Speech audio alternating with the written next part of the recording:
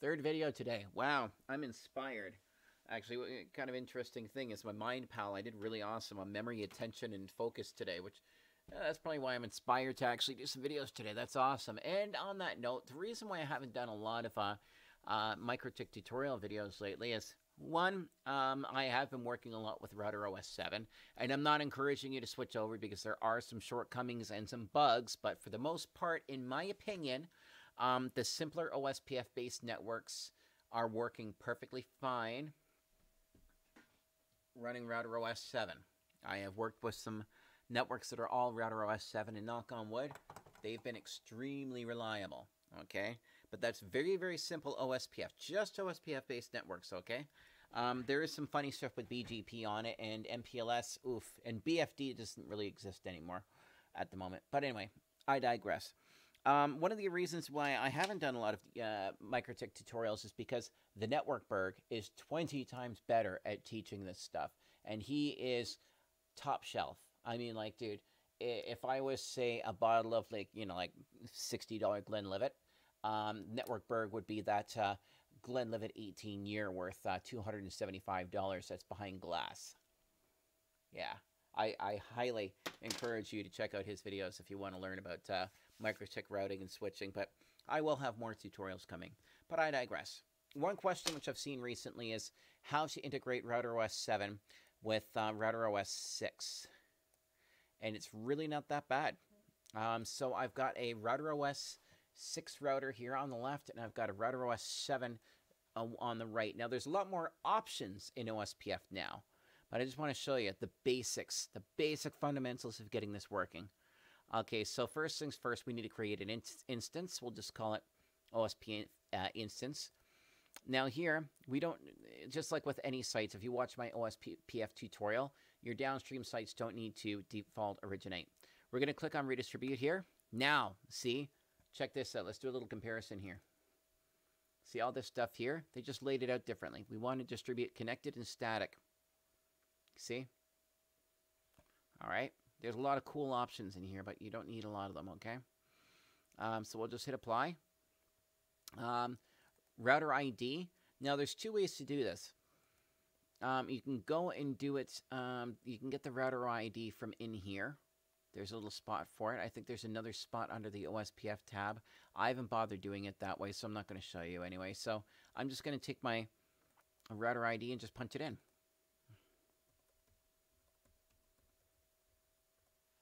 Okay, simple as that. All right, our instance has been created. I've got a sore on the end of my tongue, by the way, again, so my speech is a little funny. Let's create our interface templates now. So first of all, we're only doing one here, ETH1. Okay, so simple. We don't have an area yet. Interesting. Usually the microtik catches that. Let's create our area. There we go. Interface template. First, let's create our one for loopback. And this is a passive. So there's the one for OSPF, or for the loopback. Now let's create our interface for the router-to-router interconnect. Okay, we want that to be point-to-point. Cool. All right. Oh, sorry. Back that up a second. Oops. Here, look. This is where we also put in our subnets. Yeah. You guys were thinking, something's not right there, weren't you? Well, it wasn't. All right. And I'm 4 minutes in, so I don't want to re-record this. I'm just going to leave it in. Okay, so let's put in the network for the loopback. There we go, like so. Now let's put in the network for the point-to-point. Just like we did before. Now what you're seeing here is basically the networks section, okay? Now you'll notice that things handle a little bit differently here because it's combining the interfaces as well. Now watch this. Cost 10, priority 1. If you want to make that match, go for it. Probably smart. There we go. Somebody will correct me on this, I'm sure. Go for it. And if you're going to correct me, please do it in the comments so that everybody can see it, okay? So now we can see our neighbors. If it comes up, let's go over here. All right, and looks like that's up. Let's make sure that our IP space is correct. Yep.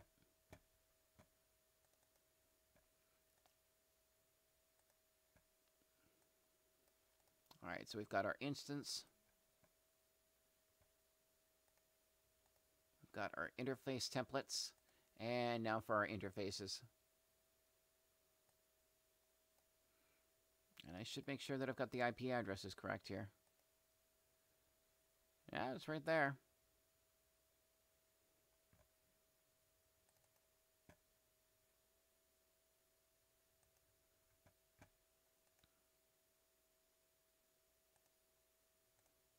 So we don't have any firewalls on here.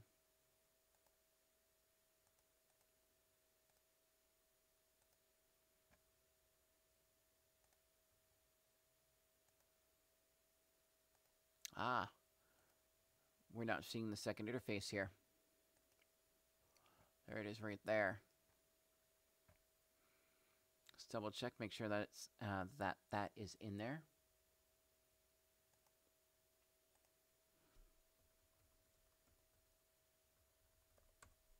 Cool, I can ping it.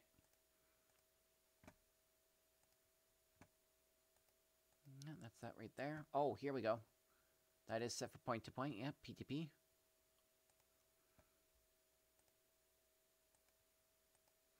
We're just not seeing that second interface, are we?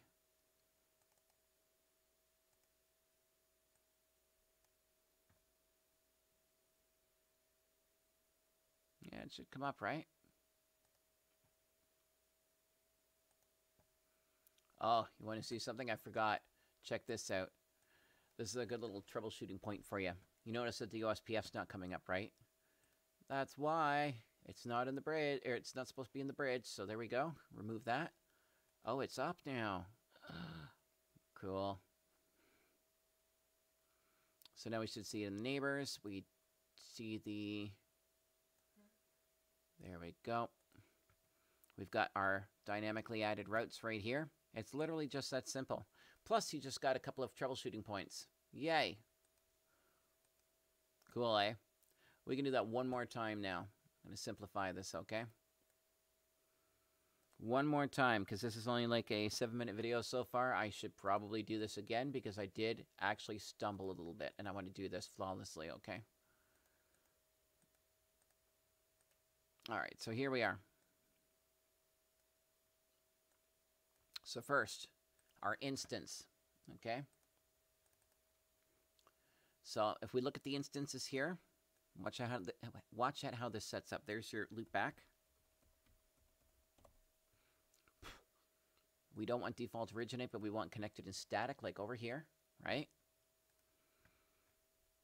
We're going to go here and create our area because by default it doesn't. Now we can create our interface templates. First one, loop back. Enter it. Right? Passive, because that's the passive interface. I'm going to show you that one again. It's basically combining the interfaces tab and the networks tab, right? So if you look here, see, it's not really that different. It's just combining, like it's collating different tabs into each other, right? Okay, so that one's done. Now we're going to create our second one. And of course, there's more than one way to skin a cat. So yes, in Router OS 7, there's more proficient ways to do this, I'm sure. We're going to set this for point-to-point. We're going to set our costs the same. And apply. Now we see that both these guys are up dynamically. We see that our neighbors are up. And now we should see the routes populate down here. And they do. It's really that simple. There you go. Router OS 7, Router OS 7 integrated with Router OS 6 OSPF. Not really that hard. Not really that hard. Done. So don't worry. Now, as far as Router OS 7 is concerned, I'll give you my opinion on it right now, is that it still has tons of bugs with it. Am I running networks with it? I've got a few clients that are running Router OS 7 across their whole networks with zero problems. They're running very reliably, very stably, knock on wood, with very little issue, okay? One thing which I have noticed is that they have borked a few things, like MPLS is a little wonky, VPLS, if you're running that, by the way. There was some issues with the route filtering. Route filtering is just, it's a pain in the ass because you've got to script it now. And those of you that are proficient in scripting or who have already done it all in Router OS 7, good for you. But I'm telling you right now that I don't like the fact that you have to script to do route filtering for BGP. That is a pain in the ass. It's annoying, okay? That's really all I've got to say about it. Should you switch to Router OS 7? No, not yet. In fact, if most of your gear is Router OS 6, stop running long-term. Start using stable Router OS 6.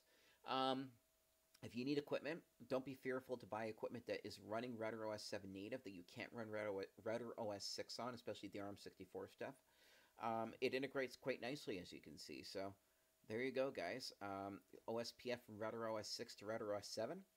And the reason why I made this video is that somebody asked the question. And so I'm like, well, shit. And that was on the Discord. I was on the Wisp Talk Discord group, and somebody was asking about that. I'm like, well, dude, I'll throw a video together for you and demonstrate it. It's not that bad. So there you go, guys. Anyway, I hope you liked that. Don't forget to like and subscribe if you haven't already. And if you want to help feed me and help sponsor the channel, join the Patreon. I know I haven't released a ton lately, but hey, whatever. And by the way, I am releasing stuff. It's just, dude, it's February. I am definitely suffering seasonal depression. Ugh. I'm bored, listless, poorly motivated. And I don't mean poorly motivated because I'm not grateful about all the people who help me and hire me. I mean, like, poorly motivated as in I don't feel challenged. Therefore, my motivation has gone in the toilet, and I do apologize for that. Now, the other thing as well that I should mention is I've kind of let up on doing MikroTik tutorials because the Network Berg does it so much better, and he is far more intelligent than me, trust me. And I would prefer... I like focusing on hardware stuff and quirky, weird things that you guys have questions about. Like, for example, this is a T1 DSU card. Cool. Well, I've got Cisco tutorials coming, by the way. But, yeah, I'm focusing on the stuff that I'm really enjoying working with. And, yeah, Network Berg he's rocking along with some really wicked-ass tutorial videos. So, anyway, I hope you enjoyed that. Thanks for watching, and we shall catch you later, guys.